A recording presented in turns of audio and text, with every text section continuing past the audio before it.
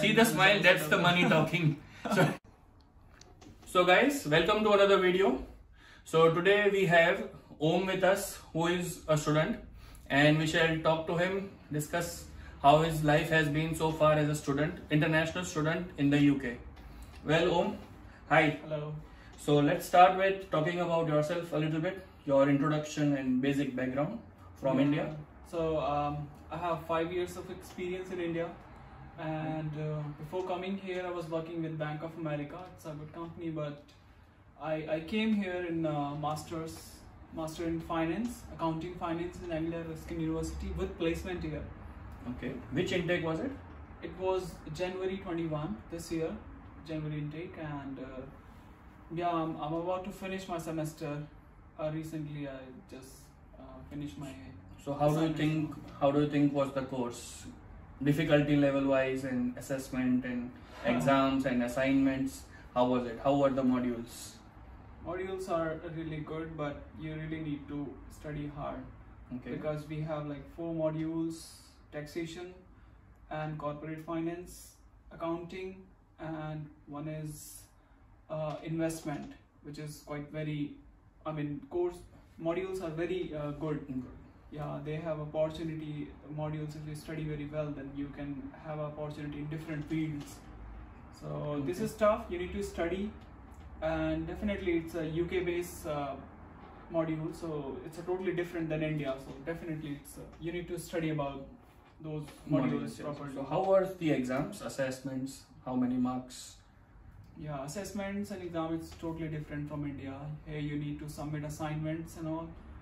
It's not like written exam. So exam was pretty good. Every module have like 2 exams, and both have different marking criterias.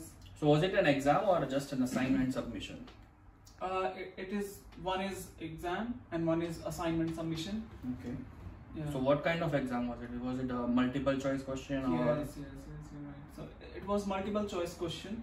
Okay. And but obviously it's not like you need to take and it's submitted. You definitely have to work something in background, then only you can answer it correctly. So it was not so easy. Yeah, it is not so easy. You don't study and if you focus on part-time jobs. Yes. Okay, so guys, a point to note, the course is not so easy for you all. So for those who are aspiring to come here for MSc Finance and Accounting, the course is not very easy. You need to study. You need to give some times on your modules. Well, that's a good thing he said. Well, let's come to your journey so far. So when you first came in last year, maybe January 2021, so you must have come in December end or January first week. Yes. So how was your experience, like first few days or first month? What would you like to share? Like, was it a easy one, difficult one? You came with your wife, so how was that different from? So we planned this. I came first, and it is really not easy because where you living in India, you used to of everything around you. Yes. But when you come here, everything is totally different. When you first step here, and then you took metro or whatever you take, like taxi and all, that's totally different. Roads are different, everything different. When I moved here and I paid my accommodation, and then it was like I paid for a month, but it was really very difficult initially. I feel very First strange. month was difficult. Very strange, yeah, and it was like I need to cook by myself. Everything I need to do it by myself. We have pressure to find job, to study. So initially it took like month for me to adjust in this atmosphere. New country, new people, new weather language. is totally different, and Yes. but it's an experience. So I say it's a positive thing. You need to see this as a positive side. So it is difficult, guys. Of course, it will be difficult. You are coming to a new place where you don't have anyone around you, any known face, any known people. So it will be difficult initially in your first month. So these are the common challenges which every one of you will be facing: accommodation, food, finding jobs, doing documentations and everything. And this is the reason, and that is the only reason actually that I started this channel, to help you with my experience. I came just one intake before him, and I'm just sharing my experience now. I'm having Om with me here. He will be sharing his experience, like how did he manage, So let's continue talking to him and say how did he find his first job and first accommodation. Did he book from India and how did he go about it? So let's continue. So how did you find your first student accommodation, and are you still staying in the same place? Yes, I'm still staying in the same place, but it's really not easy to find a good accommodation. You can find, but you have to see so many things. It should be near university, the place you're living. It should be to the city center so that you'll find a good jobs in a part-time initial jobs. But it's really not easy because there are few sources like Gumtree.com, Spare Homes, yeah. So you can find from there, but you need. How did you find it? I find it from Spare Room. Yeah, Spare Rooms, and so you made contact with the landlord on spareroom.com. Yes. I contacted to them, and then I came here. Then I paid. I haven't paid from India because how can I trust people? Maybe it's a fraud or scam. Yes. So that is a good point to note, guys. I also found my first accommodation on Spare Room. He also found it on Spare Room. It's a very, very easy to use website. I made lots of video on how to find accommodation, and I just uploaded a video last week, live search on accommodation for all of you. So just do check it out, and there are a lot of rooms available. It is not easy, but it is doable, and you will find an accommodation. It's just how hard you look. So once you found your accommodation, what were the other challenges that you faced? Did you come with your wife? No, or she came afterwards? I came alone here. And then she came like 6 months after because it was a COVID time. Oh, yes, yes. Yeah, it was. So initially I came and what was the question like? It was about your first job now. First job, okay. How did you find your first job? Where all did you work in last 1 year? More or less 1 year. Where all did you work? Did you work only one job? Did you do many part-time jobs? How were you able to find those? I haven't done so many part-time jobs. Initially when I came here, it was proper lockdown and very less opportunity around me. So I contacted my friend, everyone. Then I went to the shops and dropping out my CVs there. But it's really, very less response, very negative vibes were happening with me. But still, I didn't give up. I tried everywhere, and then I found one job in a shop, and I did that for 1 month. And behind that, I was applying in my field also. So after a month, I got part-time in my field.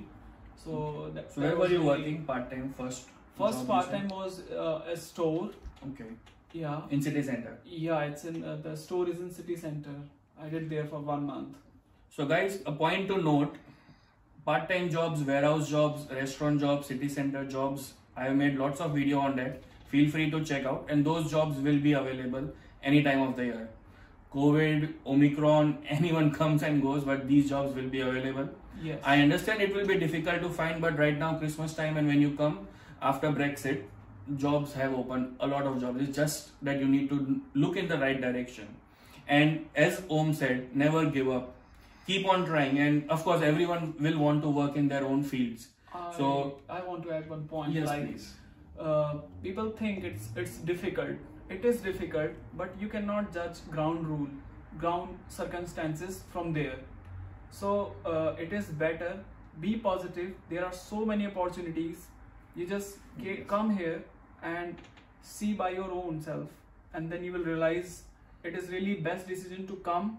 In any situation, don't worry, just come here. There are so many jobs, part-time, full-time. So any field, every field, heavily jobs. There are so many jobs. People are very open-minded here in terms of job. Even 40-year-old or even 50-year-old people can work in Pizza Hut, anywhere. So it's really very positive thing. You should come and you should work anywhere you get job. I understand now. So what we are trying to say is, guys, since you are in India, your life will be different from the life here. You will be expecting things which are not here. Well, I remember Om, as he commented in one of my YouTube videos 1 year ago, and that's how we got into contact. I'm not promoting my channel, but yes, that is how we met. It's via YouTube video. He was looking for something, I am not sure. But yes, I tried to help, and that is how we got into contact. And from India, you will all be worried about jobs. But guys, the thing to focus here is education. That is what me and Om were talking some time back. that you need to focus on yourself and education and not just worry about jobs, part-time jobs. So well, let's continue the conversation and let's see how has your life been so far.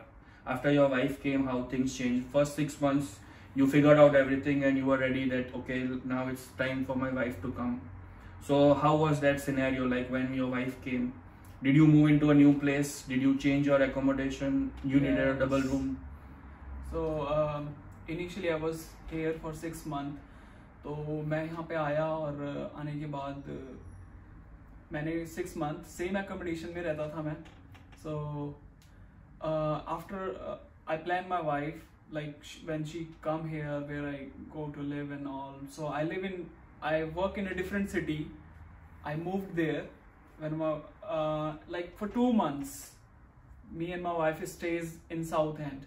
It's 20 miles from Chelmsford. It's a tourist place and you should visit once you have a chance when you come to Chelmsford. Yes, please. Yeah. So and then we didn't like that place really. Chelmsford is very beautiful than South I End. agree. Yeah. So we moved back here. She got job here, and yeah, I saved some money in few 6 months. When she come, it's all gone. So don't bring your wife. She is dependent. You are supposed to be dependent on her, but you heard him. Yeah. All money gone. Definitely, it was a very good experience, but like positive, negative. Sometimes got depressed. Sometimes got very good feelings. It's a good place. Sometimes you miss home. So far journey is quite very different from my past life. So But it's all positive so yeah, far. it is all positive. In the right direction. Yeah, Are you happy here now? Very happy, yeah, really. It's a very good place to live. That is so correct. So let's continue. So your wife came here, then you had to go through all the same documentation like NI, bank opening and bank account opening, sorry. Everything was done and then she also has to find a job. Yes. So how successful are you with finding a job for her? Where is she working and is she liking that job? So she came in August and it was initially for 1 month we applied for bank account. One tip, guys. What is her field firstly? Her field is accounting finance, same like me. Same like yours. Accounting. Yeah. So when she came here, we applied straight away for provisional license because that is a full-proof document that you are living in UK. So it is very important. It will cost you around 35 40. I have a video. Yeah, 35 pound, but that will give you a proper proof and that helps you opening bank account, giving your address proof and everywhere. I think everyone should just spend straight away that amount to get provisional license. So she get that license and then she opened a bank account. Then she start finding job in her field. Initially you need to apply for NIA and everything. So then she got job in her field. Where did she find the job? On LinkedIn, Indeed, yeah, Walk-in? There are so many platforms. So you can she find it from Indeed, and it took like 1.5 months to get that job. Initially it was very depressing. You cannot get response so easily, and people are always look for other contestants who have experience, and how can someone come and get UK experience straight away? So definitely that is a struggle part, but she get the job in 1.5 months and the job is very good. She works in a automotive company, that's an antique car company. Okay. And yeah, so in Chelmsford? Yeah, the job is in Chelmsford. It's like 7 miles from here. Okay, so she has to travel every day or is it work from home? She have to travel from every day. It's like buses are very convenient here. Okay. Yeah. So guys, that's a very positive thing. If you're coming as a dependent, for example, with your spouse, so you just try hard and you can get a job. It is difficult, it is depressing as he said, but once you get the job, you try in the right direction. Like Indeed.com is what I also suggested many times.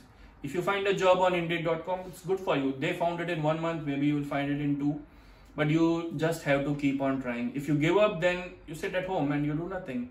No one will give you a job in that case. So never give up, and that's the thing also to note from their journey, that he also found the job in his field. He's working as an accountant related job and his wife is also working in her related job. So they are not working in any other part-time jobs and all. They are in the right direction, and that's his positive mental attitude and positivity that he's having inside him. That is always thing that I always make sure to mention in each of my video. Guys, have positive attitude and come with an open mind. Yes. And be ready to work a little hard, because it's a new place, new town, new language, new country, new people. So you will need that. So now we'll come to a little finance. Since you both are in the finance management field, how do you manage your money? Are you how much are you spending? What are your expenses basically? How much is your rent, electricity, grocery, travel? What are the expenses, and are you able to manage, and are you able to save enough? Okay, so first we'll talk as a single student, and then we'll continue with as a wife. Okay. So if only you are earning as a single person. Okay, so when I was here for 6 months, I was sharing my room with my friend, and I was paying approx £350 plus bus expense. I'm talking about the fixed expenses. Yes. So rent and my bus travel charges are both included around £500. Monthly expense around £500 with accommodation and travel. Travel, yes, and then groceries and phone recharge, and few more miscellaneous expenses that cost me around £100 or £200. So it varies between £600 approx. £650 a month was your for single person expenses. Around £650 a month. Now come to a situation where your wife came. And then when she came, just double it. Apart from that, bus travel. So I'm paying right now £700 for accommodation. Rent double. Yes. Travel. And travel is £200. And apart from that, groceries and all. So it also cost me around £250 approx. So more or less approximate double expenses. Yeah. And mind you guys, you are staying in a double room, shared accommodation. I'm living in shared accommodation. So mind you guys, he's staying in a shared accommodation, and his expenses with his wife are approximately 1,000. And one point to note that his wife has to travel every day, and hence the travel expenses are £200, which is quite a lot, I think. But not everyone will be spending £200 every month on travel. So that is their personal expense, you can say. But it is fixed. So his rent is 700, which doubled when he came with alone and then with his wife. And then groceries double. Everything is double. But the best part is his wife is also working full time. She is on dependent visa, can work 40 hours a week. She is working full time. So income has also doubled. Yes. More than doubled, in fact. Yes. Yeah, see the smile. That's the money talking. So I am sure you will have that smile on your face eventually if you come here. So point to note. Yeah, and one more thing, like people think so much travel expense. It's just because we both work in different city. I work in South End, which is 22 miles from here. That's why I'm paying like £150 for bus pass. So that is why yes, he's living in a different city, working in a different city, living in a different city. You don't have to travel every day to South End. So, but if you're coming to university, it's walking distance from Chelmsford. I made a video on it. So, and buses are cheap. It's £1.5 one way from anywhere in Chelmsford as a student if you travel. Well, that was nice talking to you. Now, do you have any last words or tips, motivation for students who are coming in January 2022? Anything that you would like to say them? Yes. The first thing, if you get your visa, don't wait for anything. Come here. Maybe you got scared because it's a COVID time. You may not get job, Omicron. But ground reality is there are so many jobs, and you will find easily. You just need to. It's easily for them who really wanted to try, not for those people who just are lazy, don't want to go out to explore. So it is easy if you work hard. If you go out, try for good jobs, then you will definitely. This is a land of opportunity, not for lazy people. So definitely. So if you're lazy, don't come. Just be in India or anywhere else that you're watching it from. And just prepare yourself mentally. It's not like you come here and you get a job where you where I mean, you like admin job, you want to do job in offices. Here, job is job. You need to do. You may have to do any kind of job. So don't hesitate. Come with an open mind. Try to find job. Yeah. Once you get your visa, definitely you come here, and don't wait for anything, because I waited for 2 months, 2-3 months. I got visa in December and I came here in mid of February. Just after because your course started. Yes, after my course started, and that was not good decision. After coming here, I realized this. So that is my advice, and don't too panic about things like how you manage Tier 2. this and that. Tier 2, yeah, definitely. People just Everyone is asking me about tier 2. Just they think like they will come and they get tier 2 and they will pay their fees and all initially. No, it's not like that. You definitely need to work hard. You need to It's one step at a time, guys. One step at a time. One. Visa, education, finish your masters, PSW, then tier 2. If you are in India, you just got your visa, or maybe not, you are waiting for cash, and you are asking me for tier 2. Well, that's a long jump, and you are surely to fall in between. Take one step at a time. He is also in the right direction. I am also in the right direction. Visa, education, will get masters. We both are on placement. Mine has already started. His will start in January. Yeah. So he's also in the right direction, and that is what we want to tell you guys. Just take one step at a time. Don't be worried about part-time jobs, then tier 2 visa. Worry about your education. Yes, that is the key thing. Key thing. Yeah, and like I'm living with so many students, and I meet every day. I mean, I'm also a student. That's why. So I have so many stories, and from my experience, I say don't worry too much about things in future. Like he said, tier 2 and all. I'm a placement year student, and it's really difficult to find placement, but really not impossible. In my batch, there are 20 students. Out of 20, 18 get placement, and it's not like they really work hard for that. That is the key. Yeah, and they get other two who didn't get just because they really don't want. So they must be working part-time jobs, and they want their dissertation and all. They don't want to stretch their study too much. So that's why it's really, I mean, possible. Anything is possible here if you are hardworking. That's the key. But hardworking doesn't mean you do part-time jobs for 60 hours a week with cash in and 20 hours or 40 hours. He means hardworking as in terms of your education. Yeah, mentally you need to first. The most important thing is mentally prepare as much as you can. You are prepared mentally. You are all set. That's it, guys. It's very easy. Just take one step at a time. And just last question I will ask him about his future plans. What if, since we are on the topic of tier 2, I'll just ask him, what are your future plans? Where do you see like 2 years, 5 years from now? Do you want to take PSW and then wait for tier 2? What are your plans? Maybe move to Canada, I don't know. No, I haven't think that long, but I got placement here, and I got placement, so I will finish that first, and definitely I will apply for PSW. And if someone sponsor me, they want a sponsor, I will not going to be greedy about that. So if they want, I mean, I will apply, definitely apply, and then if I get good opportunities, I will continue here. And then let's see, go with the flow. I can't predict anything. कल किसने देखा है बोलते हैं ना. That is the thing, guys. One step at a time. Sorry, and it's easy. So he's not worried about future so much, and so you should not also be worried. Tier 2 मिलेगा नहीं मिलेगा. कर लो भाई, पहले पढ़ाई कर लो. Job तो मिल जाएगी, पैसे तो आ जाएंगे. Anyways, guys, we'll take a leave now and we'll continue later on. And Merry Christmas to all of you. This is our surprise Christmas tree. It's very beautiful Christmas in UK. Light चालू करेंगे, and I'll share the video afterwards. But take care, guys, and stay safe. Get vaccinated and come here soon. If anything, we are here to help.